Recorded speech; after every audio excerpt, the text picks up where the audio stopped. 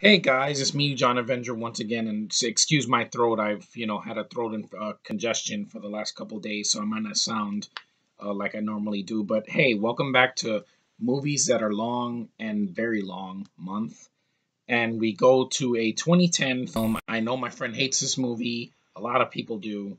Well, some people that didn't get it, and I know why. And it's Christopher Nolan's film. No, this is not Dunkirk. His first movie of this decade. Inception. Yeah.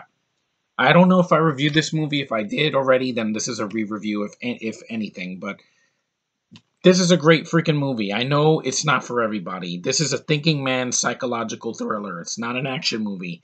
They say spectacular action. It's not an action movie though. I guarantee it. It's not.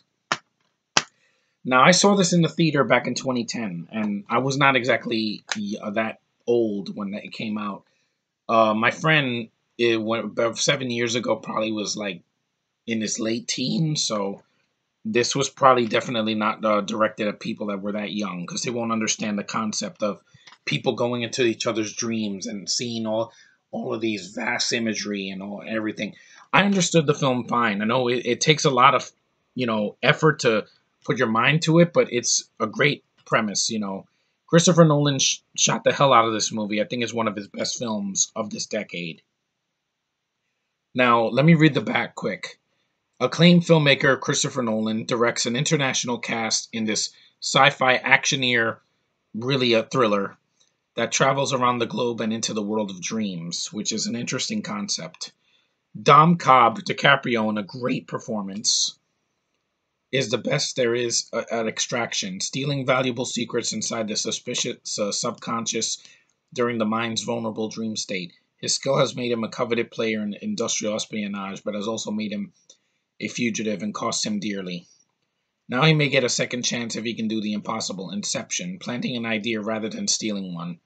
Which, believe me, if Abrams had Inception, he would not be as successful today if he came up with his own ideas instead of stealing from others, but I'll get to that later. Um, if they succeed, Cobb and his team can pull off the perfect crime, but no planning or expertise can prepare them for a dangerous enemy who seems to predict their every move, an enemy only Cobb could have seen coming. I will say this movie has a hell of a cast. There's some people I don't like in the movie, but I'll get to that. DiCaprio is amazing in this movie. He should have won an Oscar for this before The Revenant because he doesn't do the voice like Christian Bale in The Dark Knight, and he has a great cast to work with. His acting is fantastic. You believe everything he says.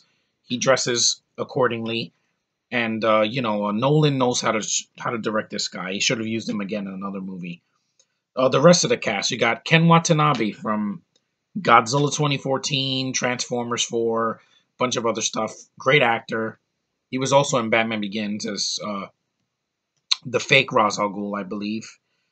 And you also got Joseph Gordon-Levitt, another actor that will work with Nolan in The Dark Knight Rises. A great actor. I remember him when he was a kid in the 90s in Third Rock from the Sun and Angels in the Outfield. Is a really good actor. He shines here. He has a really cool scene where the room is like tilting. It looks freaking fantastic. It goes upside down. It's amazing. This movie has a lot of great ideas. And yes, I know you don't have to tell me in the comments this was taken from an idea from an anime, which is basically the same thing. The movie Paprika from like the year 2000. It's this movie just with animated characters in Asia, but it's the way you execute it that works.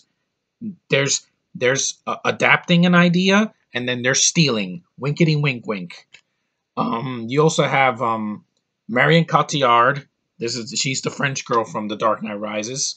Good actress, but she's there to basically just so she can die. Spoiler alert. Yeah, she falls off a building, and DiCaprio's like, no, and she dies, just like in The Dark Knight Rises. So Nolan pretty much puts her in the films so she can die. You have Cillian Murphy. He's the Scarecrow from the Nolan trilogy. You have Tom Hardy. This is his best work I've seen in a long time because as Bane, he made me laugh my ass off in a good way and a bad way because his voice just made me laugh.